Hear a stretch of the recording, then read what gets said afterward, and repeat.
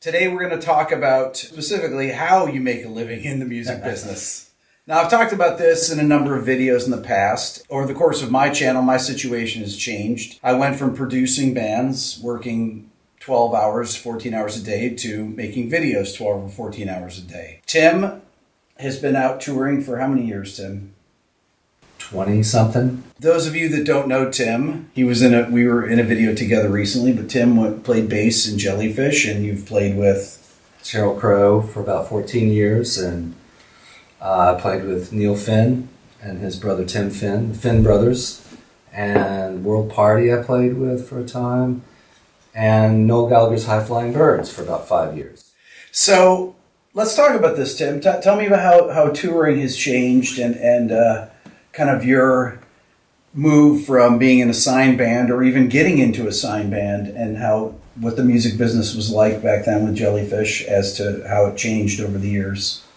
Yeah, well, back in those days, in 92, 93, you could still get a record contract and you could get an advance and everybody could make some money off of that and you could live off of it. But as, you know, I think it's the Steve Albini post that basically says you make more money working at a 7-Eleven when you break everything down over the course of even a fairly well record doing fairly well.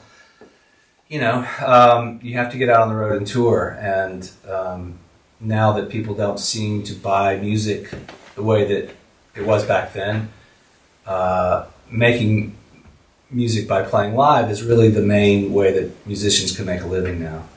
And so even big bands, I know that when I was playing with Noel, because he owns all of his publishing and his label and all that stuff, he's making more money because of that, which is a great decision that he made back in the Oasis days, but not everybody has that kind of cachet to broaden themselves out like that, but he's done it well enough to make a great living. So nowadays it seems like all the even bigger bands that I've worked with, because they can only really make money from touring, everybody's getting all their slices out of that.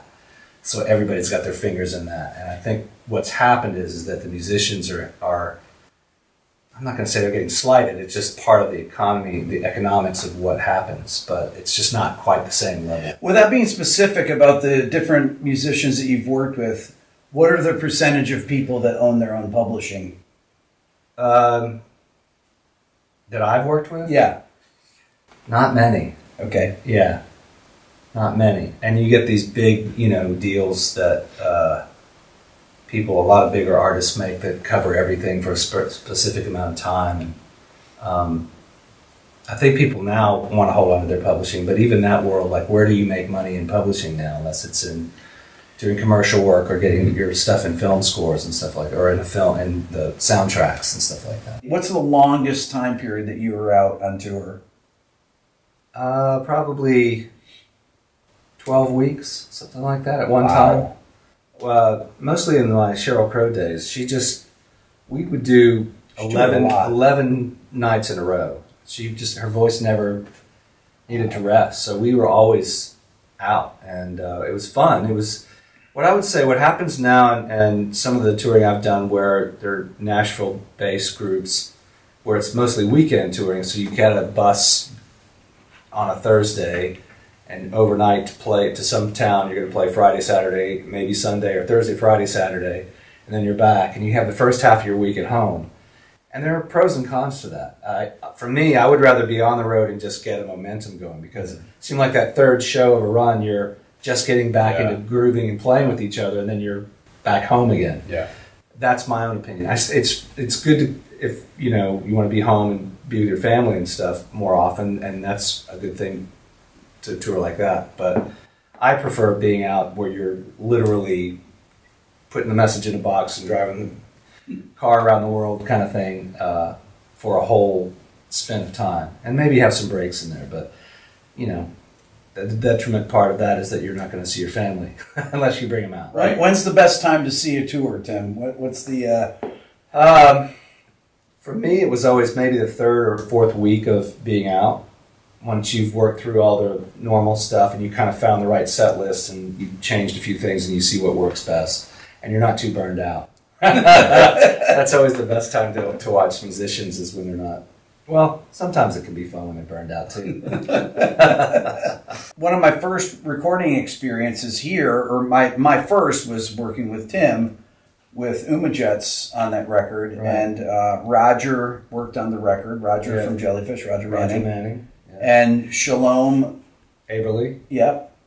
Engineered and mixed. We had a 1 ADAT machine and a Mackie console, and I think we had a 414 and maybe a 57.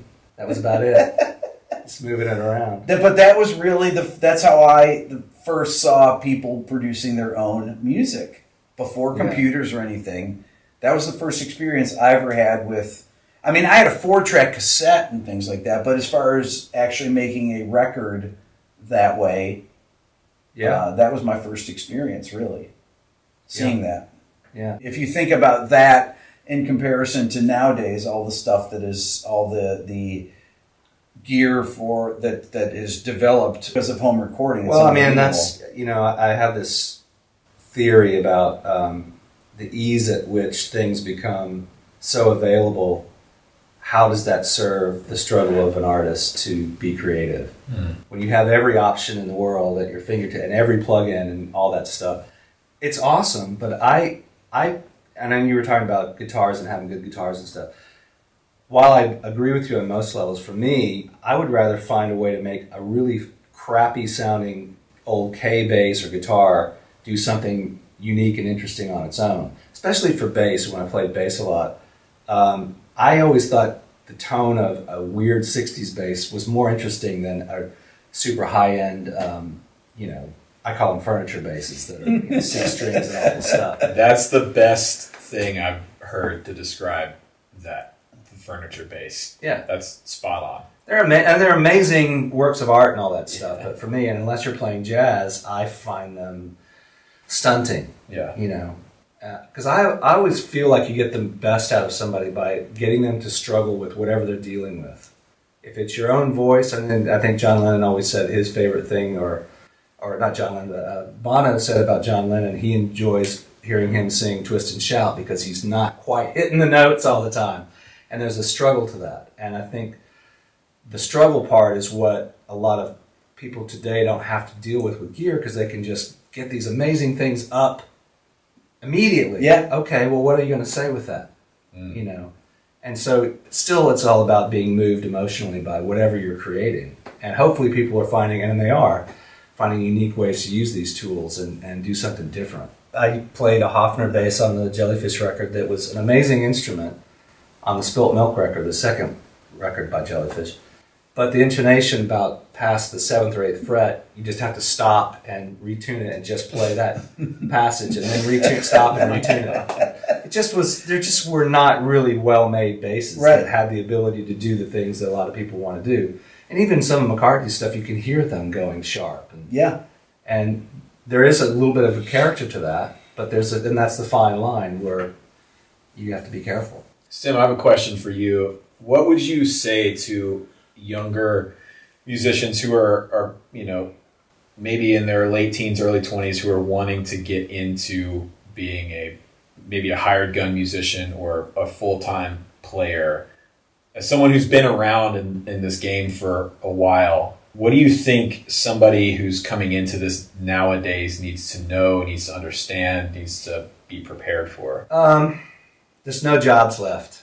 That's all I can say.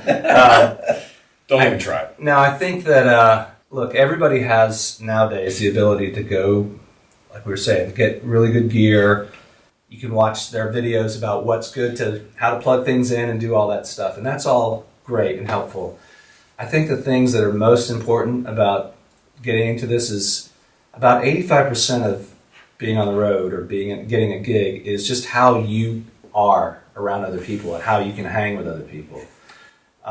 Because you really are in each other's back pockets all the time. And Jeremy Stacy is a dear friend of mine. He was a drummer who played with me in Cheryl's band and in Noel's band, and he now plays in King Crimson. He's like a brother to me, but there are moments where I couldn't stand him and I think I literally did punch him once in the face in Austin, Texas. But you develop these relationships with people that you have to be prepared to.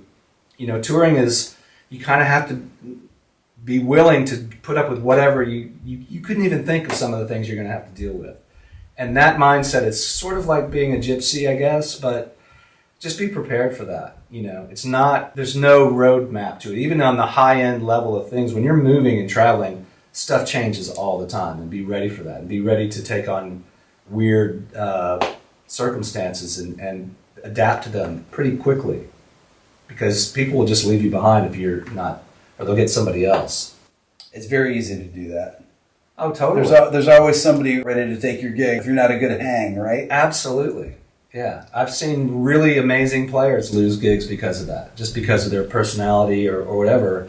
And they even knew it. You know, and every great player that I've played with has their own ups and downs and stuff. I always think being a sideman or whatever is like being a chameleon, and you figure out what's the weak thing in the band or in the dynamic of the emotions of everybody in the band. It's not just about how you play.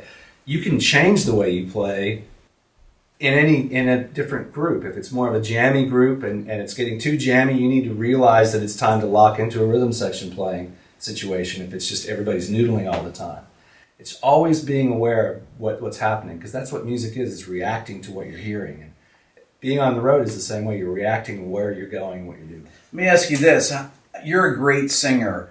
How important is it as a sideman to be able to sing? I've been really lucky because I got to play and sing with some really good singers.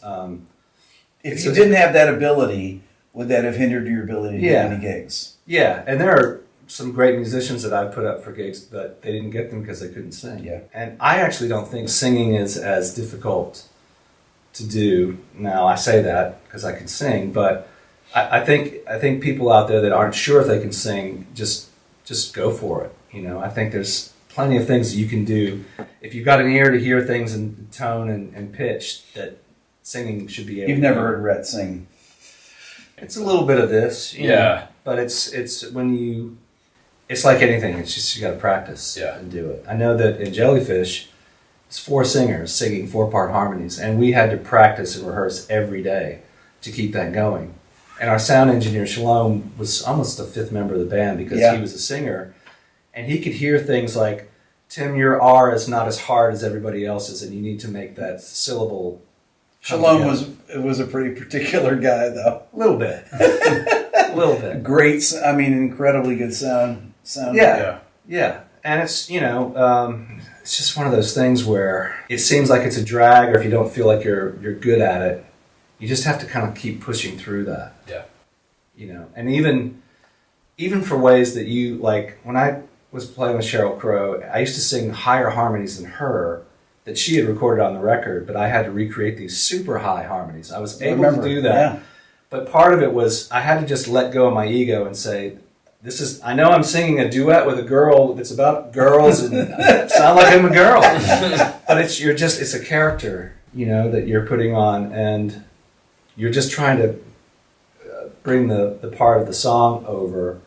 And I had to change the way that I sang. So I was telling Rick earlier today, I follow a couple of musicians that I've always liked, Andy Partridge from XTC and Robin Hitchcock on Twitter.